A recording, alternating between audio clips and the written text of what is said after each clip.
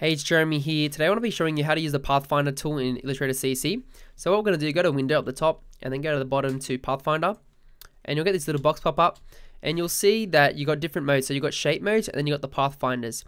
Pathfinder tool is really good. It allows you to cut out shapes really easily and really quickly, whilst keeping it clean and have minimal anchor points. So I use it a lot when I'm working with designs and illustrations, which is really useful. So we're going to get right into it. So I've laid out the first section, which is just the shape modes. You can see we've got the 4 main ones, which is the main ones I use. I hardly use the other ones, to be honest. I mainly just use these ones because it's the most common, but I'll show you what they do. So we got a knight as the first one. So what I'm going to do, I'm going to copy a circle. I'm just going to ungroup this first. Copy this circle, hold Alt. I'm going to select both of these shapes and then I'm going to press Unite. So what it does is it unites the 2 shapes and makes it one shape. And you can see up the top it says it's one path. So now it's just one shape, one path. And it's editable. This one is called minus front. So with minus front, I'm just going to copy circle and I'm going to select them. What it's going to do, it's going to minus the space from the shape that's in front. So if I click it, you can see how it's cut it out from that circle that was in front. So this circle was in front of the other circles. So I do that and it cuts it out from the other one.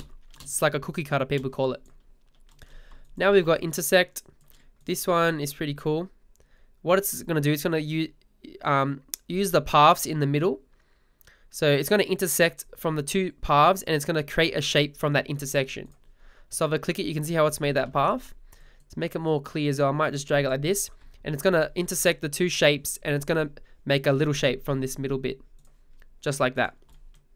So now you can make like a leaf, which is pretty cool. And then we got the last one of the shape modes, which is Exclude.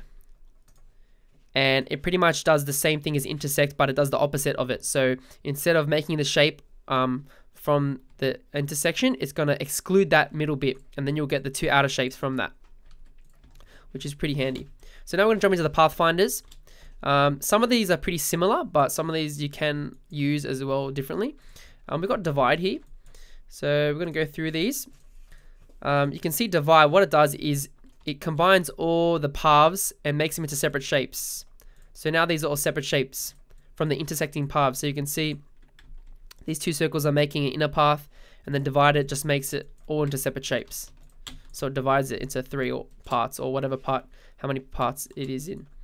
So we've got trim as well. What trim does, it trims the end bit off from the shape that's in front. So this shape was in front. We'll just do it again. So this is in front, and then I'm going to use trim, and it's going to trim the outer shape and make it its own shape, and this is going to stay its own shape. We also got merge. This is the same as unite pretty much. Yeah, this is the same as unite, makes it just one shape.